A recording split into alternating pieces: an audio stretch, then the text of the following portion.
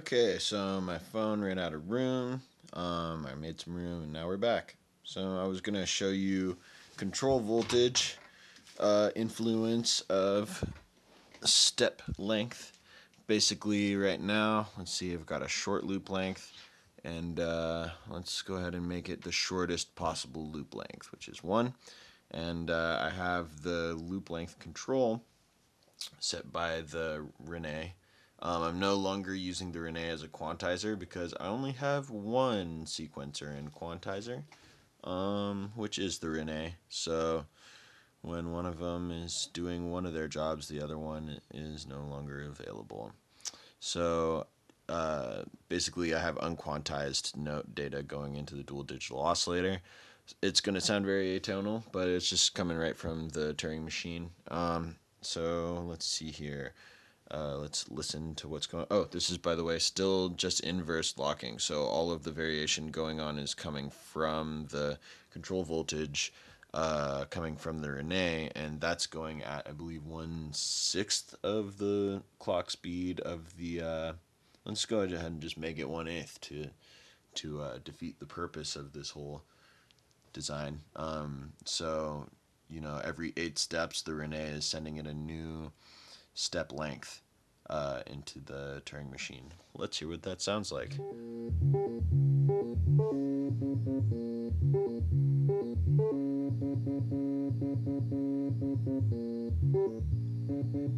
Oh, I see. Getting irregularity because of that.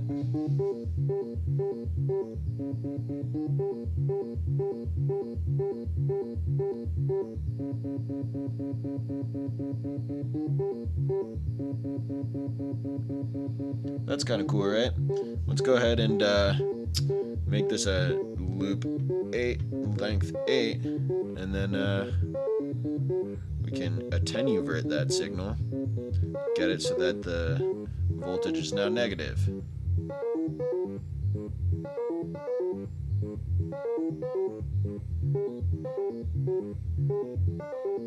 So you can see here, even though the loop is locked, you're getting a lot of variation in the output, because we're changing where the bits are going. So if you go into a locked loop and you change the step length and then you go back to the original step length, you're going to get a different loop a lot of the time, since it's a volatile thing. With a loop length of 8, it's really easy to predict. Oh god, it's doing that again. Well, I just unlocked it. So, I mean, this is basically doing what you would expect to a random number generator, which is that it's making a lot more random, in that you don't always get, a repeating sequence of the same number of the same number of steps. So, it's getting pretty weird. Let's go ahead and do the long loop length. The same CV affects both loop lengths.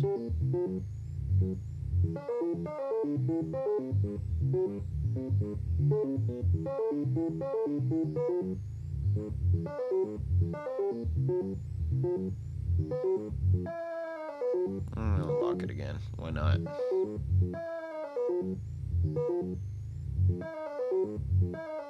Sounds like a dying giraffe or something. But it illustrates the point. So, right now the Rene is influencing the loop length, and I think I'm going to switch it to my pingable envelope generator, which is outputting a very slow triangle wave right now. And we'll see what that ends up doing. I might want to in bipolar mode. Okay, good.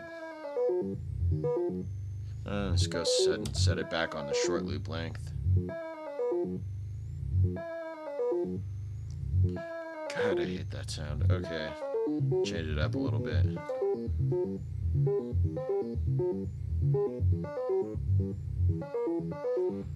Yeah, so some more randomness. Whole lot of randomness. Let's maybe do it faster. Faster triangle wave going into the control voltage input now.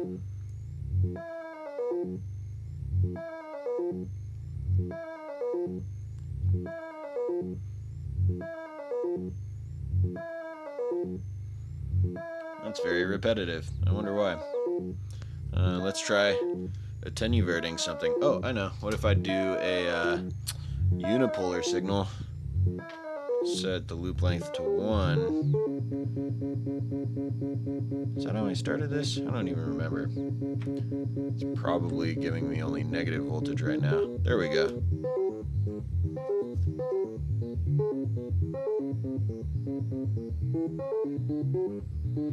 Yeah, so that's pretty interesting. Honestly, the main reason that I'm gonna turn that off. The main reason I like influencing the voltage is when I'm using the Turing machine as an oscillator. So I'm gonna go ahead and plug the Turing machine into my mixer, and then let's see, we'll clock it from my Corgasmatron, which I'm feedbacking in order to turn it into roughly a square wave signal. And then we'll take the quantized output of the Renee, put it into the input, and clock it a little bit faster. It's in snake mode, so we're getting a normal old, or that's not what I wanted forward. Snake mode, so we're getting a 16-bit step sequencer. God, steps and bits are just interchangeable at this point. 16-step sequencer controlling the pitch of the Corgasmatron, which is clocking the Turing machine, and the pingable envelope generator is changing the loop length, which in this case ends up turning, it basically sets the Turing machine to a harmonic of the input signal, which sounds really cool. Let's go ahead and do that. So if I were to, this is the, turn it down a little bit, the regular Turing machine sound, and then I'm gonna go ahead and manually change the loop length. Turn that up a little more, actually. Okay.